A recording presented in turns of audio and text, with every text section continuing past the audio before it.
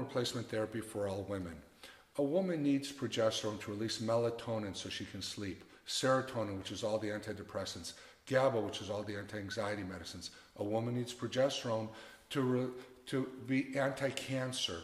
A woman needs estrogen so she doesn't get truncal obesity, so it opens up her heart, her brain, and the rest of her arteries.